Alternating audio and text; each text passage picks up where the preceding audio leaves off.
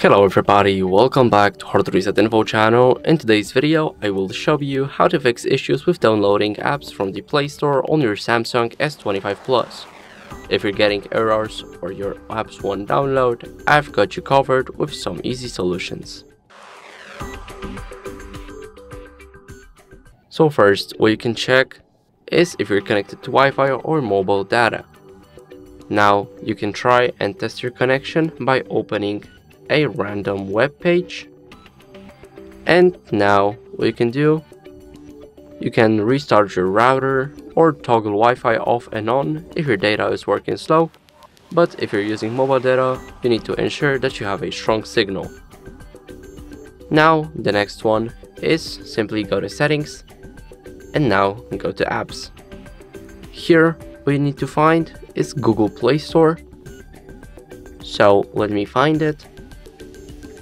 And now, after we do that, what we need to do is click on Clear Cache. And as you guys can see, now we need to go to storage. Here, click Clear Cache. And that's it. Now, what you need to do is check available storage, because low storage can prevent apps from downloading or updating.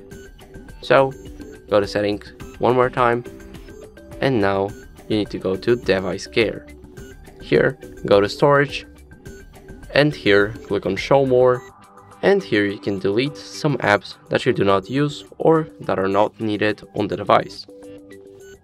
Now you need to ensure that your Google account is syncing, because sometimes the issue lies with your account being not able to sync properly.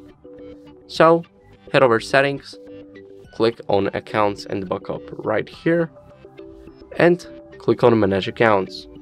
Now manage your account and click on sync account, and here what you need to do is try syncing it now. After you do that, what you need to do is update the Google Play Store if it's updated, so click on it.